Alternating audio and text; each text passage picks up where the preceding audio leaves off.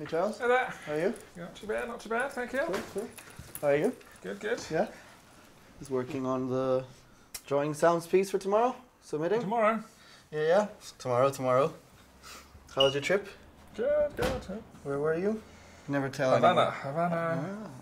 Tokyo, London, Oslo. So, how many weeks did you do all this in? 2 weeks. Oh wow. 2.5. So what's your secret for no jet lag, seriously? Yeah. Lots of jet lag. I can never see you with jet lag though. I'm impressed. I do that twice a month and I die. Oh, so yeah. what's left to do? How they would sort of do the same task? Not really sure. That's fine. Add it to the Just add it paper and let somebody else do it. Okay, yeah, cool. Yeah. They could go either way, they could do the same, I guess, or they could do something different and then See what happens. So where are we? So we're in the lab. That's where all the students work. Normally about 5 or 10 people from different parts of the world. Got some psychologists, some marketeers, some fashion designer, Oh yeah. and some psychologists and occasional chefs.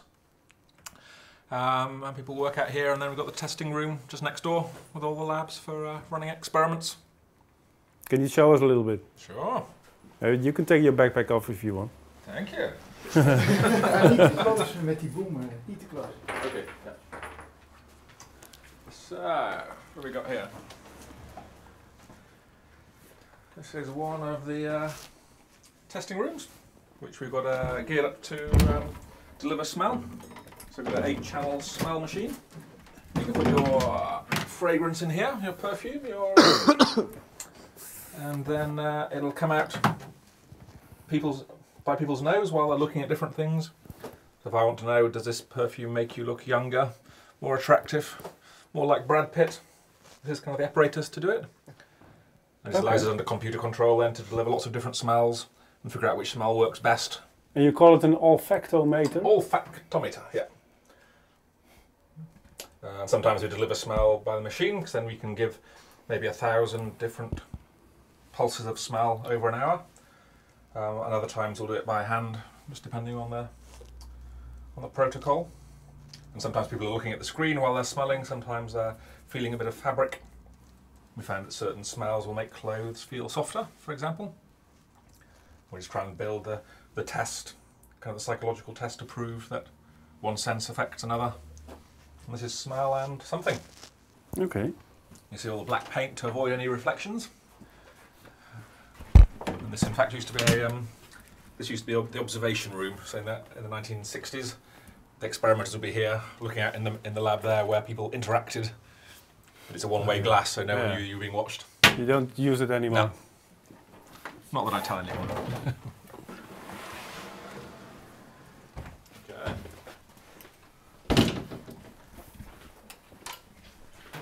And this is the main lab. So we've got lots of soundproof booths, so we can stick subjects in there, and they can't hear anything going on outside. Make it dark, quiet, and then beep them, flash them, present different stimuli. And, so you have a room for every sense? For different combinations. So that one was smell. In here we tend to do audio visual mostly, a bit of touch sometimes. In that corner we're doing warning signals for car drivers. So we've got we're trying to see where do you put a warning signal so it makes a car driver realise there's something behind them in their blind spot. And they've got another smell machine around here. And then sometimes it just gets changed depending. If we're doing food experiments, then maybe this becomes the kitchen. We set up a little table for one around the corner there. And as you can sort of see, nothing ever gets thrown away. Been collecting stuff for 20 years now. Never know when you might need it. So lots of cables and wires and things to stimulate one of your senses or measure your response. Machines to change the colour of the lighting. How does disorder affect your senses? I think it's creative. I don't like any of those nicely all clean kind of labs for magazines and TV shows where nothing ever gets done, and so this is much more sort of hands-on, and I think the sort of simpler sort of fosters creativity. and then probably there's whatever you want to do. There's something in here that'll allow you to do it. Yeah. So it's a matter of kind of bringing things together and almost making sometimes kind of It's like a big Cali-fudged. toolbox. Yeah. And now we used to have a workshop that's kind of gone, but we've got most of the bits left. And in the old days, when people started their PhD, they'd have to kind of build a box to control, almost engineering, some equipment. And now, it's all been used, or is being used, or will be again. Some of the old technology, the video decks, they're probably past it now, but we did lots of experiments on playing videos and moving faces and voices around. So Okay. lots of the old technology. And around here what have we got? What is the most important experiment going on right now? Important, you tell me. Oh, So, doing some fun stuff here on taste. So these pumps, where I have a subject in a box, and you can squirt a different taste in their mouth. So we've got sweet, sour, and bitter. And now we're looking to see if we know that people will say sweet tastes are round, sour and bitter tastes are angular. And we're trying to see, is there something better than a star? Is there a perfect sour shape? How many points should it have? Is it like a star that's asymmetrical with 6 points, for example? So we're trying to sort of figure out the perfect shapes, colours, textures, sounds that correspond to each and every taste and then flavour. That's one of the students working there. And then up here we've got some cans, so we're doing lots of stuff on the sound of opening a can. And sounds of pouring, and what sort of information those sounds might convey to a consumer. Is it a more expensive product or a fresher? Is it cooler? Is it more energetic?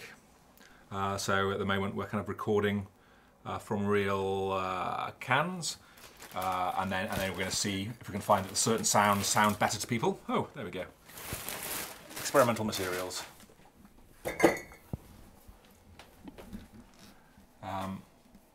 So we've got some different sort of cans, different bottles. We're opening all sorts of stuff up, recording the sound of it, and then putting it into one of these boxes for people to listen to and say, if you heard that sound, how much would you pay for a bottle or a can that sounded like that? And do you think that is brand X or brand Y? Is it beer or soft drink? Things like that. okay. And then try and if we can find the perfect sound for a particular brand or to convey a certain attribute, then we'll pass that back to the people who are making the cans and the bottles, and they'll try and engineer, change the design of the cap or the closure to reproduce the sound that we know people really like to hear. Or maybe next time you see an advert on TV and somebody opens a can or pours a bottle into a glass, maybe the sound you hear isn't the actual sound of the thing, it's been modified in order to convey a certain sensation or expectation.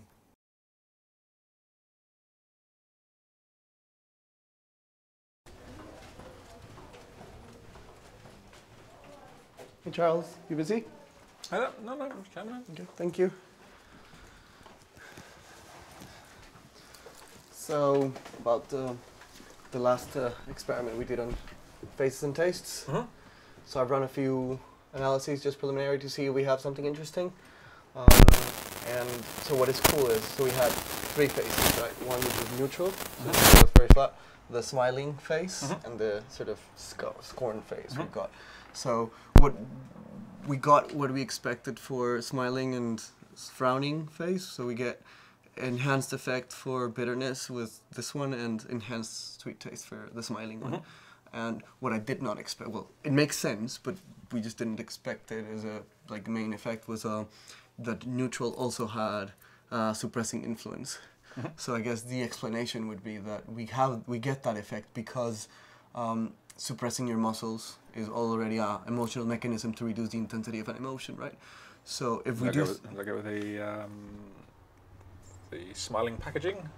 Well, because the neutral there was... The flat one, right, also worked. And so yeah, it makes sense. So it does kind of tie up. And what is more interesting, I think, is that... And it's as big an effect as the scowling one? No, the scorn one is, I mean, it's like the difference is quite interesting. It's quite significant, I think. I haven't checked how big the difference is between them, but at least in the partial letter square, you can see the effect size for scorn stronger, smile, and last neutral. Yeah. So interesting. But I guess so.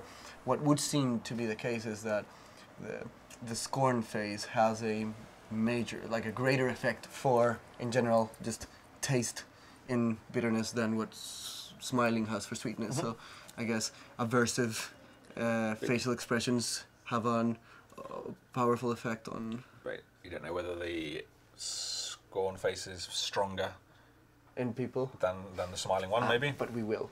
So we have sort of approach avoidance research showing sweetness, bitterness, and this whole continuum. Even in the Cell Press paper by Jarmolinsky showing how we're sweetness, umami, appetitive, and.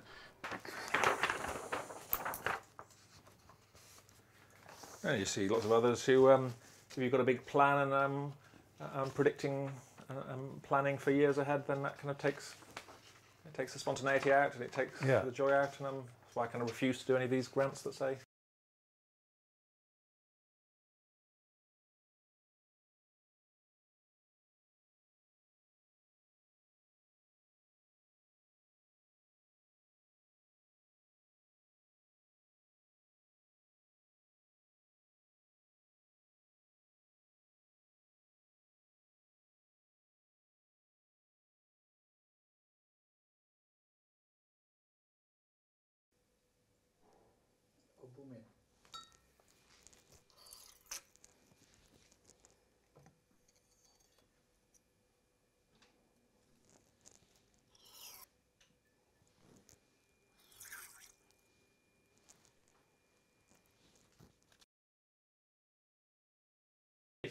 Okay, so that's number 113, which is right here. I'll help you with the ones in the beginning.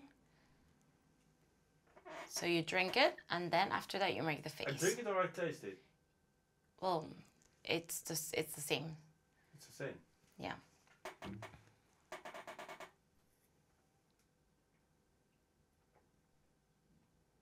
And then now you make the face.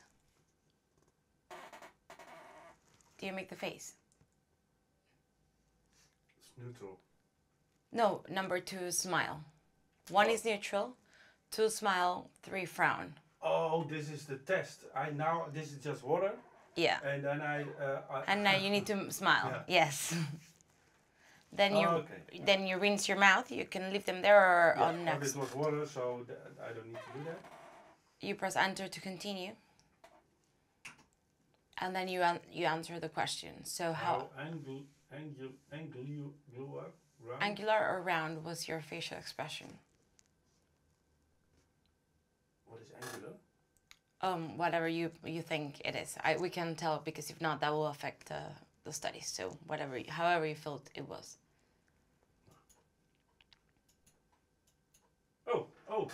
Sorry, that was a different question. No worries. How pleasant was very pleasant. Oh. Okay, so now we are into 353, which is this one.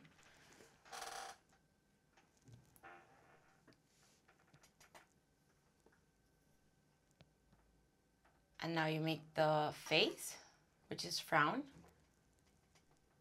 Yes. Enter to continue. Enter, yes.